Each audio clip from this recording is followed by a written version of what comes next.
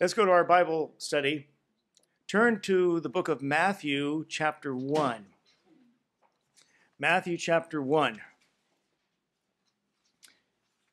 And we've just started a verse-by-verse study of the Gospel of Matthew. Last week we made some comments and didn't get beyond Matthew 1, verse 4. And we cut off a little earlier than I thought we would. I wasn't sure how long the material would last. And today we may be a little shorter than we normally go. So before we jump in, I thought I'd bring to you a couple of things I picked up in my travels this last week. Here's one from a church, such and such United Methodist Church. I won't give the name of them. And this is a flyer they put out. They have their version of a track rack, you know.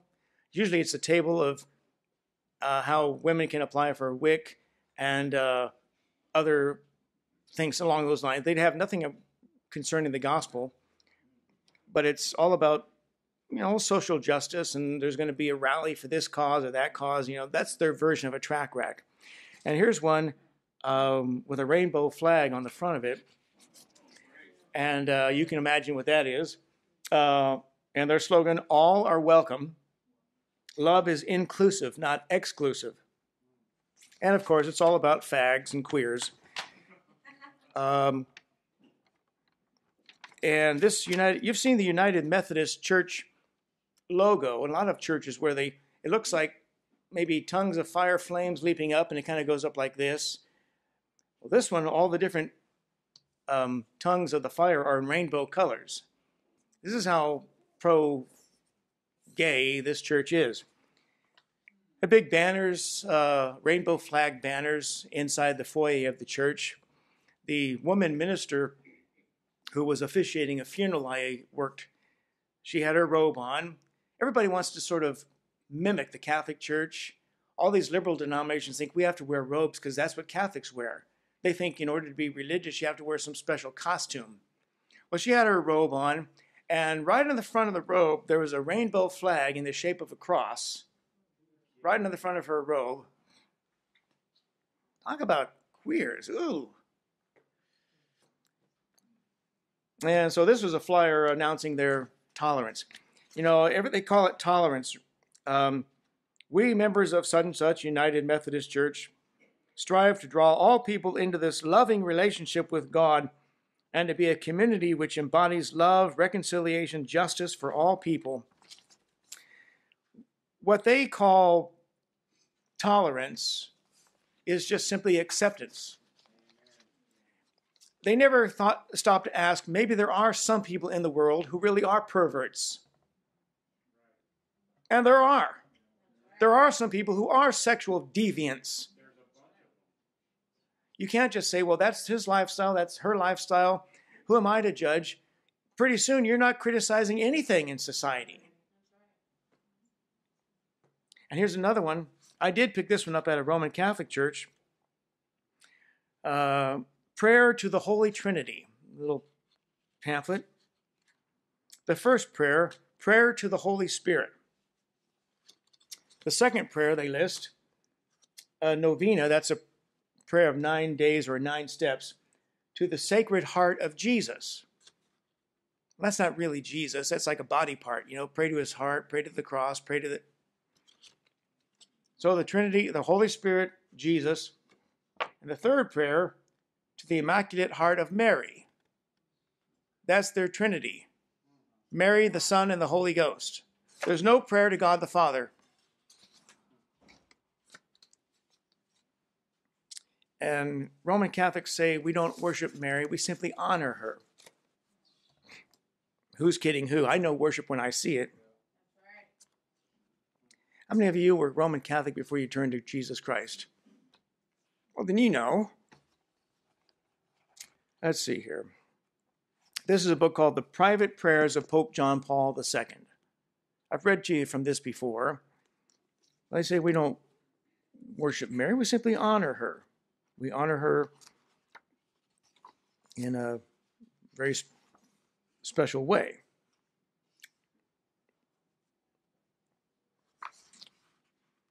let's see, page 147. Just wait for it. It's worth listening to.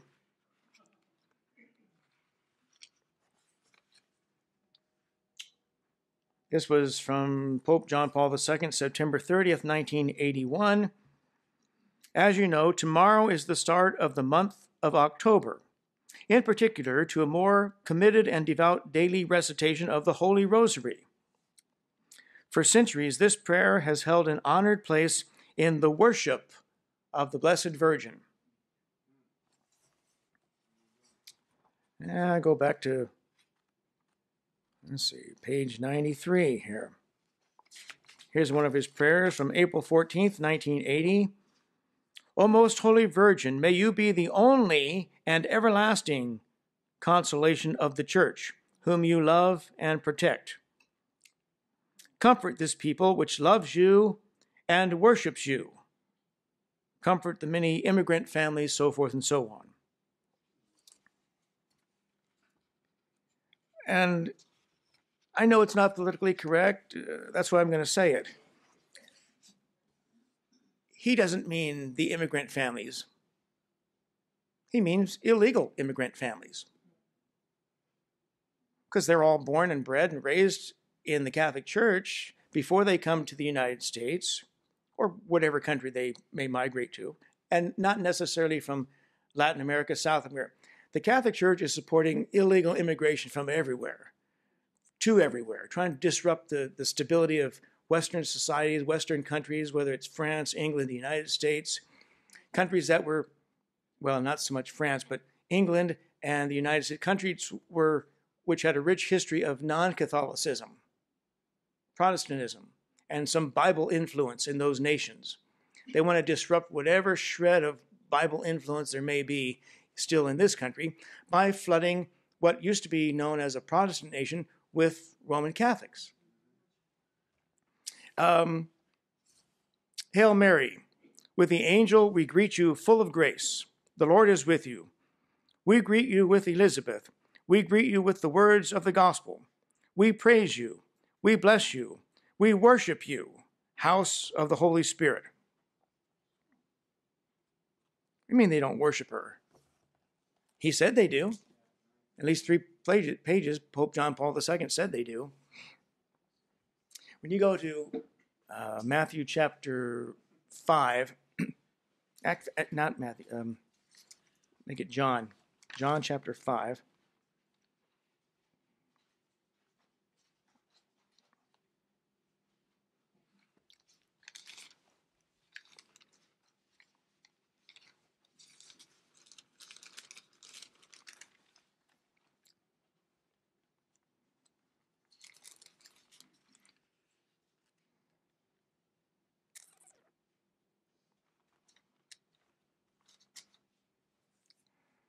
Let's see. I picked the wrong text. Check my own notes back here.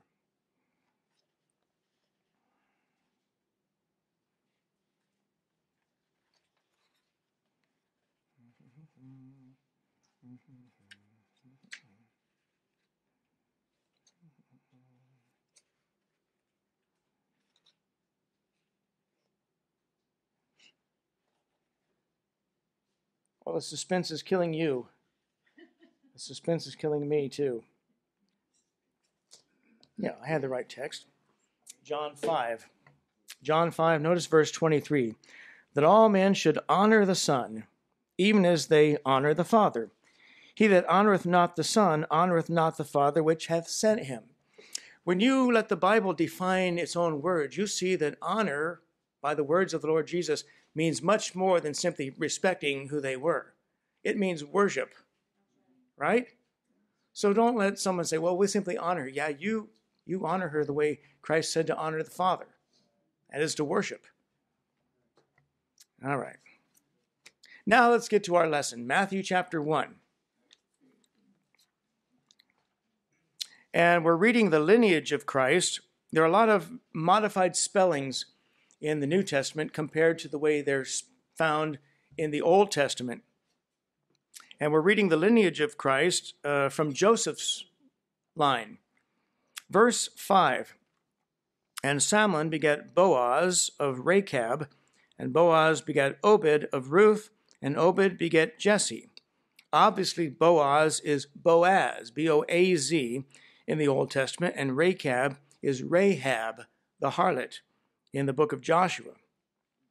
In the 1700s, there was a man named Adam Clarke. He was a well-known Methodist preacher, and he spent 40 years writing a commentary on the entire Bible, which is still consulted by a lot of people today. And his commentary, he said that, tried to argue that harlot simply meant an innkeeper where the men lodged, trying to protect Christ's identity, protect Christ's ancestry. And I've heard modern preachers on the radio say that she wasn't really a harlot or prostitute. She was an innkeeper, and so it's a mistranslation in the Bible. But in the book of James, chapter 2, verse 25, when James recounts the story of Rahab the harlot in the book of Joshua, the Greek word he uses for harlot, for whatever Greek is worth to you, is P-O-R-N-A, porna. Hence the word pornography and so forth. She certainly was a harlot. Trust the Bible to always be telling you the truth. And Matthew knew what he was writing about. And the Bible was correct from the beginning. Verse 6, and Jesse begat David the king, and David the king begat Solomon of her that had been the wife of Urias. The King James Bible is precise when it reads, her that had been the wife of Urias. Notice these words are in italics in your Bible, supplied by the King James translators to hopefully clarify or smooth out the sense. The Revised Standard Version, 1952, reads, of the wife of Urias. But Uriah was dead by the time Solomon was born. Rahab was clearly David's wife now. Uriah was nowhere to be found. He was long since dead. David had him die on the battlefield. Verse 7, and Solomon begat Rehoboam, and Rehoboam begat Abiah, and Abiah begat Asa. Again, Rehoboam is Rehoboam. Abiah is Abijah, A-B-I-J-A-H, in 2 Chronicles 14. Don't let the spelling changes throw you off. Rehoboam was the son of Solomon, and he's the son who Solomon wrote the book of Proverbs to. All of those warnings and all those lessons and all of those admonitions to his son in the book of Proverbs were written to Rehoboam. He succeeded King Solomon in the throne.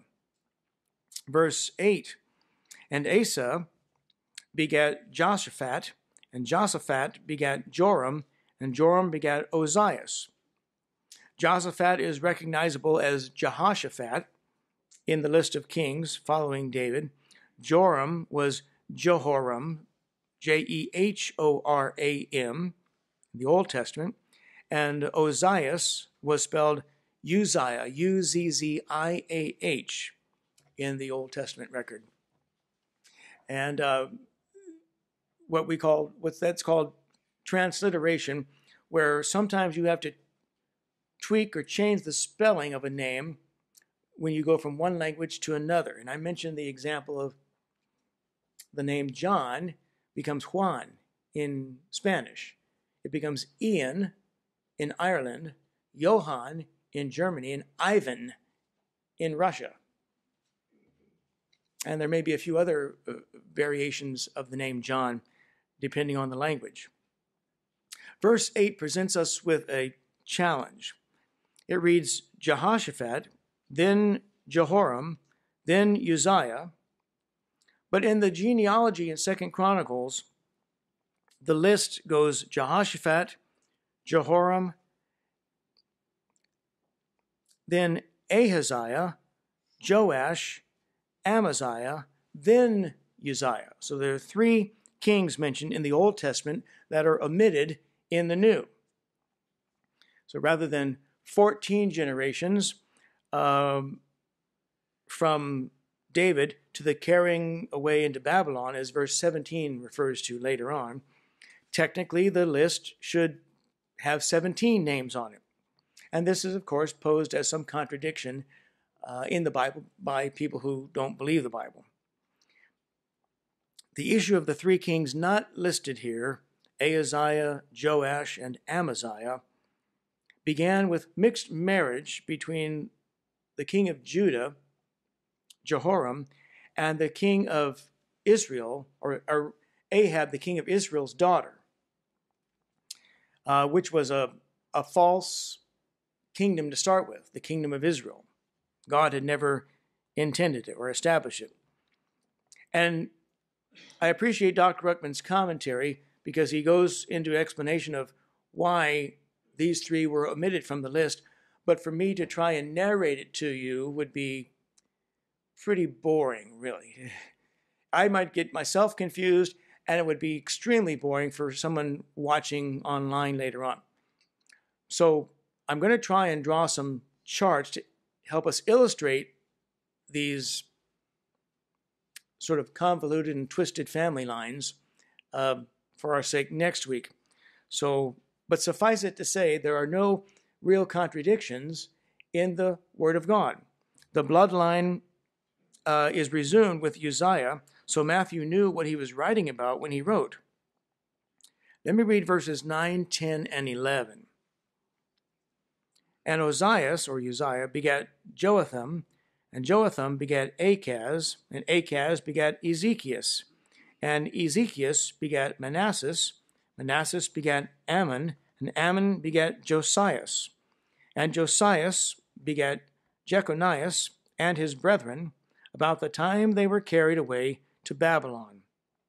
There's no break in the genealogy from the Old Testament there in verse 9, and Ezekias, verse 10, that would be King Hezekiah, as you read about in the Chronicles and the list of the kings, the Old Testament.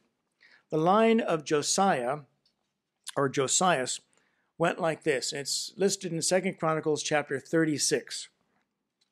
His son, Jehoahaz, takes over the throne after him.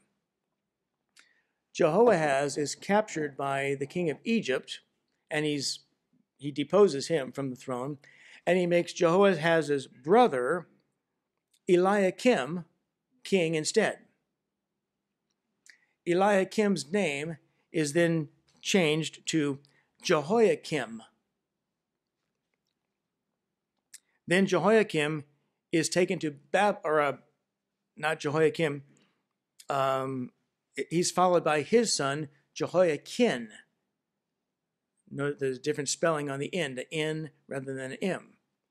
Then Jehoiakim is taken to Babylon by King Nebuchadnezzar when they invaded Judah. And Nebuchadnezzar installs Jehoiakim's brother Zedekiah as king in Jerusalem. Jeconias, verse 11, is probably a variant spelling for Jehoiakim.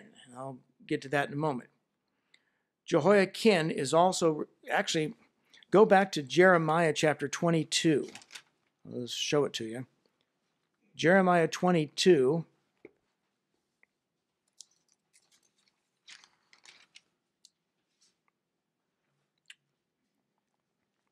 Verse 24. As I live, saith the Lord, though Coniah, the son of Jehoiakim, king of Judah, were the signet upon my right hand, yet would I pluck thee thence. There, Jehoiakim is referred to as Coniah. So the idea of spellings changing from book to book and from Old Testament to New Testament is just a part of the Word of God.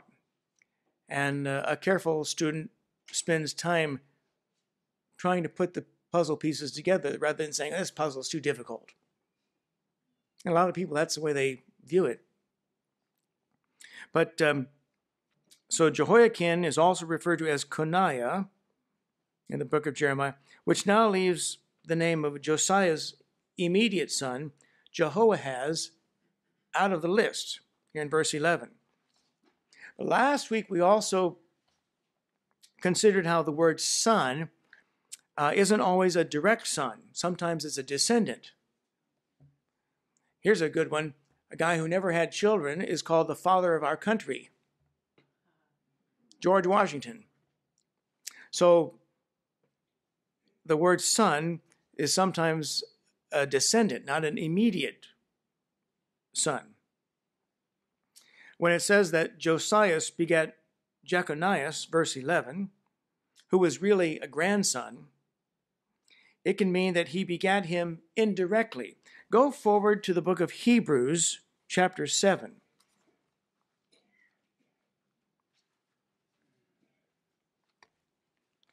Hebrews 7 and verses 9 and 10. Hebrews 7, verses 9 and 10. And as I may so say, Levi also, who receiveth tithes, paid tithes in Abraham, for he was yet in the loins of his father when Melchizedek met him. Levi was in the loins of Abraham before Abraham begat Isaac, before Isaac begat Jacob, and before Jacob begat Levi and all of his brothers. So in that sense, he was in the genetic line descending from Abraham before he was ever conceived. And I guess I'm going to summarize or conclude, like I said, I knew we were going to finish early, by saying, let's approach the Bible as Bible believers, not as fault finders. And God willing, I'll have some charts to help illustrate some of these, because there's some more later in the chapter. So I'm going to trust that God allows us to do that as visual aids next time.